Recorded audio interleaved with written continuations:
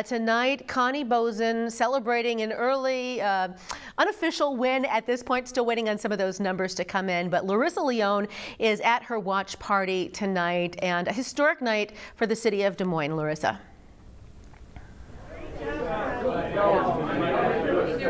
Alrighty, we're here with Connie Boesen. Connie, the election and results are starting to trickle in, and it's in your favor. Talk to me about how you feel. Well, it's great. I mean, it's great to have a positive result after all the work you put into a campaign. Yeah.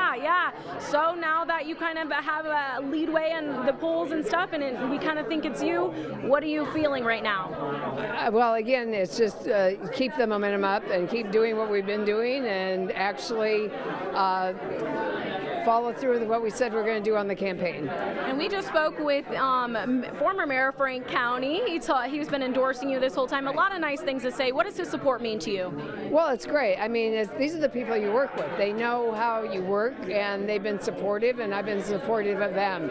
But to have the endorsement of everybody that you work with, it's great.